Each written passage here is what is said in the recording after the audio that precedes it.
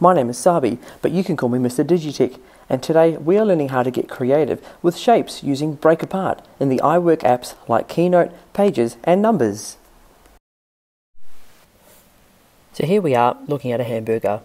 Now in Keynote or Pages or Numbers, if you would like to insert an image of some sort or a diagram or a cartoon of some sort, it's very simple. All you have to do is go up to the plus icon across all three of the iWork apps, and under shapes across the top you can actually see a whole range. Now this is the default window that opens up. It's under basic you'll see some shapes in the text boxes, but across the top you'll see geometry, objects, animals, nature and all sorts.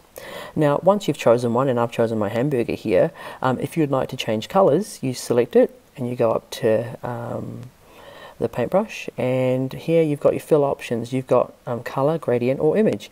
Now often I see students and teachers just trying to choose a different color, and I've been asked a few times, oh, it's so annoying how you can't change the different colors, because a hamburger obviously isn't all brown. But there's actually a hidden feature that a lot of people don't know about. So when you're under the edit option, you can actually tap across to arrange, and you have here right under lock you've got break apart. Now what break apart does is it actually splits that one image into all these different pieces, and after that what you can do is you can actually go ahead and completely customize every single separate piece. So I'm going to go into here and make that red. We'll make this yellow, and this can be a darker brown for the beef, and there's my burger.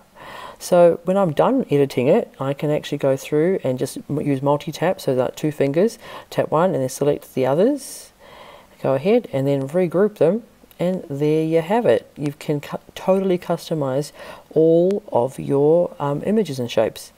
Now if we have a look here with the ice cream, I'm going to do the same thing here. I'm going to tap it and I'm going to go to rearrange and go to break apart.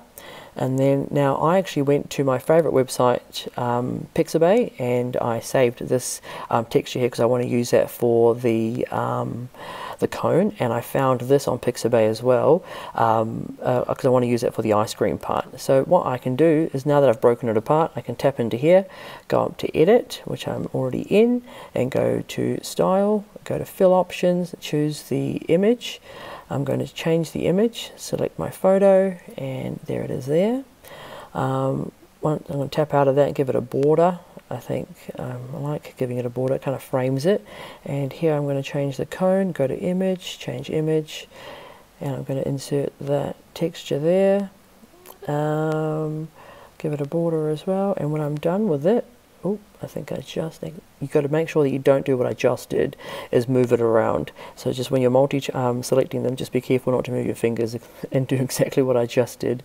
And I'm going to group them together, and there you have it. You can completely customize most of the shapes. I do want to point out something though. So when you go into inserting images, you can't do this to all of them. So for example, if we have a look at the banana, that's just one piece. There's nothing to break apart.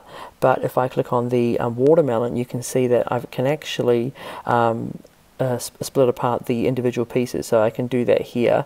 If I go into paintbrush and go to arrange and go to break apart, you can see how it's broken it down into all those little pieces, so I can completely customize those.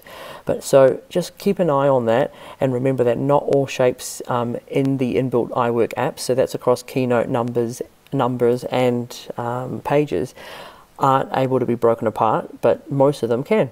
So here is just another example of another wallpaper that I made with my students. This we did all together to put our interests on there, so we can share and talk about this with our class. So you can see that I've actually used that here for my burger and for my pizza and for my ice cream, and I've given gradient options for the fruits and things. So you can totally customize these shapes.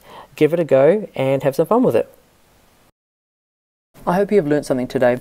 For more tutorials like this, hit like and subscribe to my YouTube channel. Thanks for watching.